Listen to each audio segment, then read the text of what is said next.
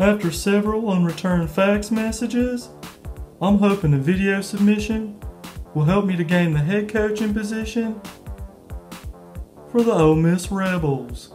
Here are a few interesting things about me. I'm a blue belt in Jiu-Jitsu.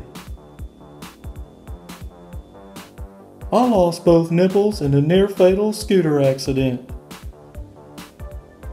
For several years, I was convinced I was a wizard. As far as experience, I have over 20 years as head coach, mostly at the Pee Wee level. In 2005, I was voted by my players as most awesomest coach in the world. Finally, I have never phoned a prostitute.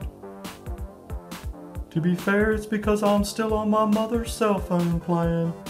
Thank you for your consideration, and as always, hotty toddy.